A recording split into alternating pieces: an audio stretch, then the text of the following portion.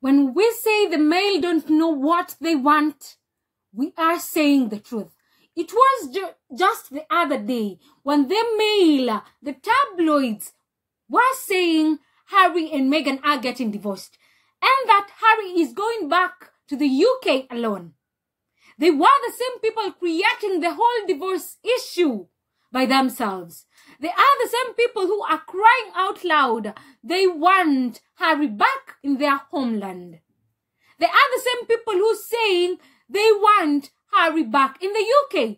Here we go. The Mail writes, King Charles must banish Prince Harry and make him a private citizen. Where on earth is that going to happen?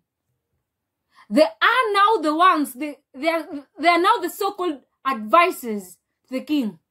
They are now trying to be the ones telling the king what to do and what not to do. We said it from the beginning. Ever since Harry came out clean and said so well that he is going to sue the Mirror Group, those people are scared. Those people have been shivering, I know, all along.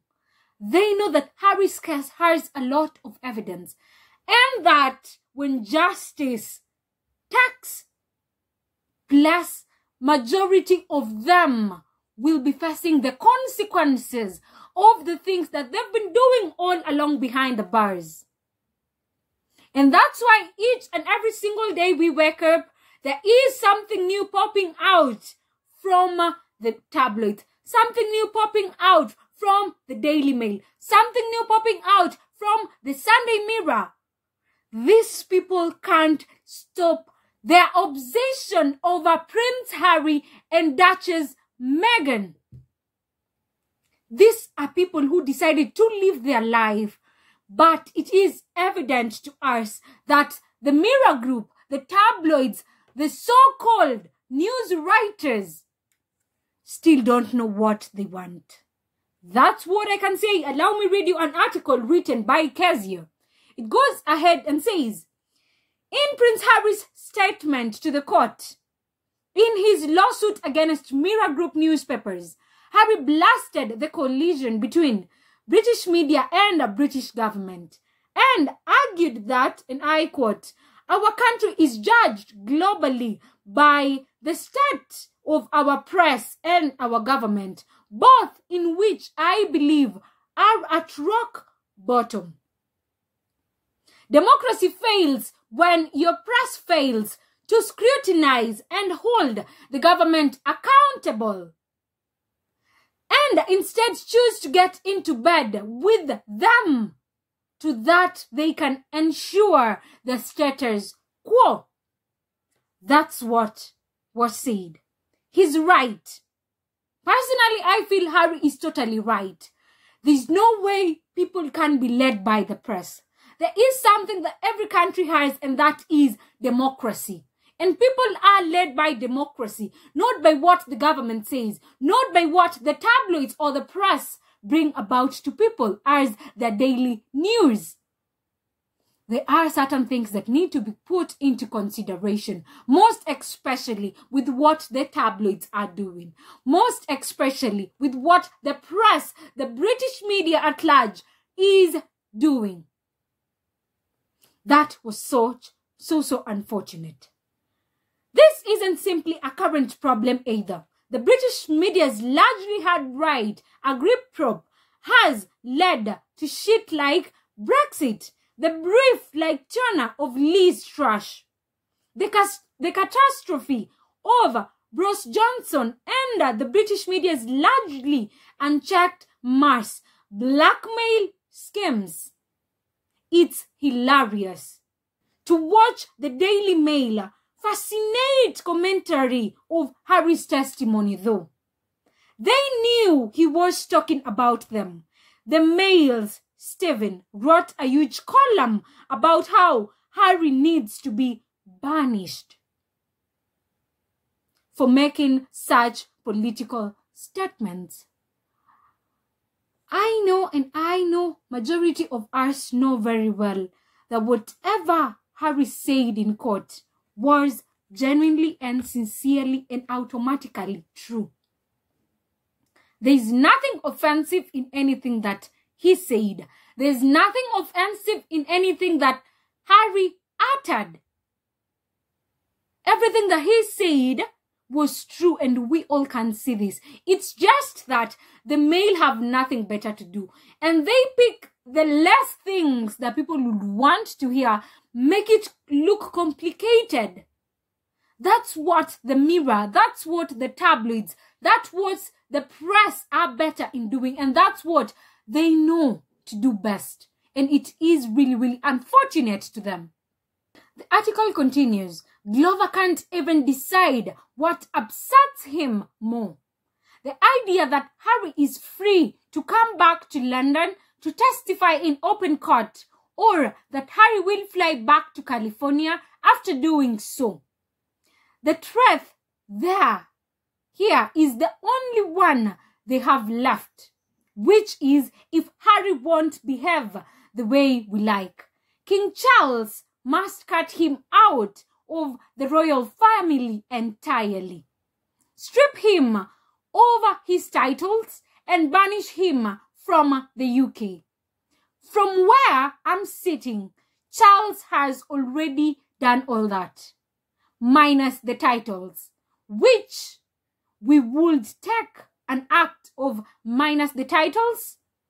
The Parliament, I think the whole thing, we know very well that Harry dropped out all the royal duties. He has nothing.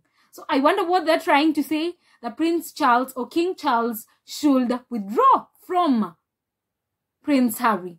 Charles already evicted Harry from Frogmore Cottage. Charles already stripped the security, the Sussex, of their security.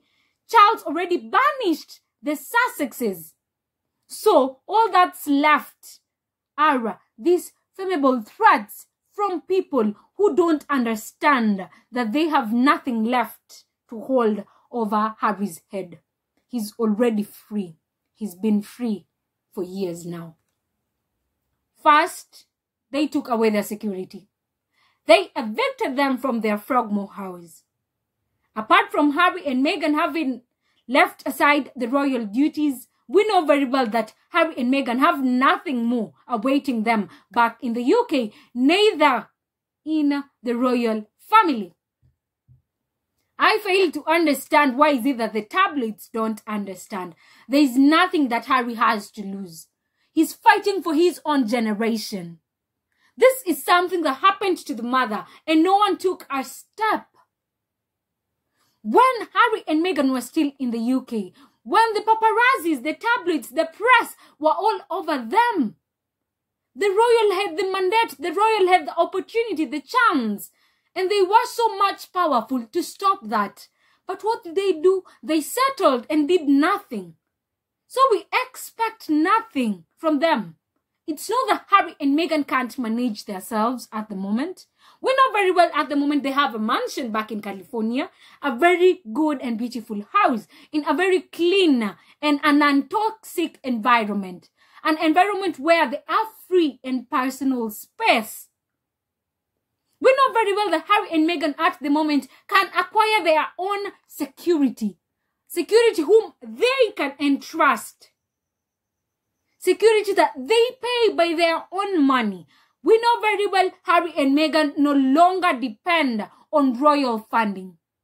Majority of the royalties depend on taxpayers' money. That's what majority of them are surviving from.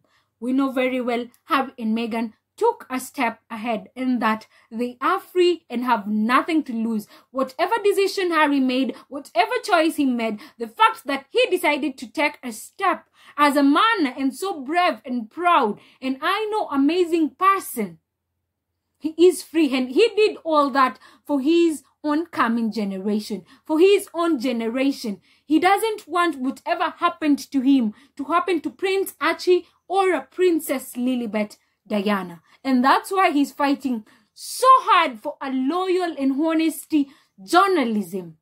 All he wants is fairness. All Harry wants is the best for everyone. And that's what he's fighting so hard for. Nothing for his own gain, nothing for his own benefit. Harry and Meghan are so much amazing people. I love and adore them so much in each and everything that they are doing. I'm so much obsessed, and I love Harry and Meghan. The tabloids, the UK media, the press, the Mirror Group, the UK media at large need to stop the obsession over Harry and Meghan. They need to stop and look for something better. They need to let Harry and Meghan be. Instead of them focusing on better things to do, all they think about is always on how they are going to be able to tarnish Harry and Meghan's name. Each and every day we wake up, each and every new day, it's always a new news about the Mail having created something negative, something hateful about Harry and Meghan. Yet we know very well Harry and Meghan have nothing to do with their business. They need to stop and look out for something better to be able to strategize and start making some better news for the UK people, rather than considering or focusing on the people who are living their best life at the moment. God bless Harry and Meghan and all the best in their daily endeavors. That was our today's podcast. See you next time, guys. Bye.